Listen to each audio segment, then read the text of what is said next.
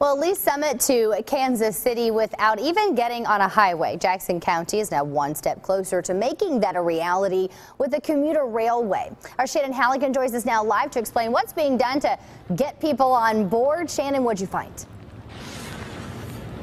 There's a lot of construction down here at the River Market for the streetcar, but if this plan works out, it will connect a separate train line from the eastern suburbs to right here. So we would obviously support that. David Johnson moved downtown years ago so he could get rid of his car, but he says not everyone can do that. Now, I mean, you try to rent a place downtown and you're on a waiting list. He now advocates for public transportation so everyone can have options.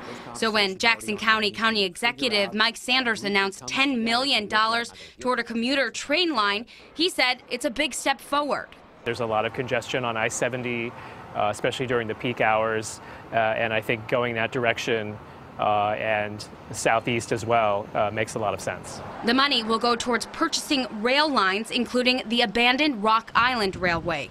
It hasn't been used for more than 30 years, but is owned by Union Pacific. The line starts in Lee Summit, goes right past the Truman Sports Complex, and into Kansas City.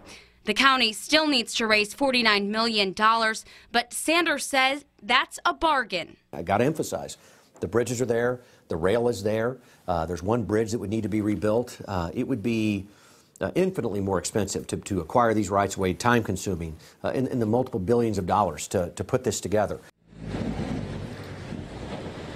The county expects to raise these additional funds by this time next year without raising taxes. However, that doesn't include the cost of construction or the additional line into Kansas City.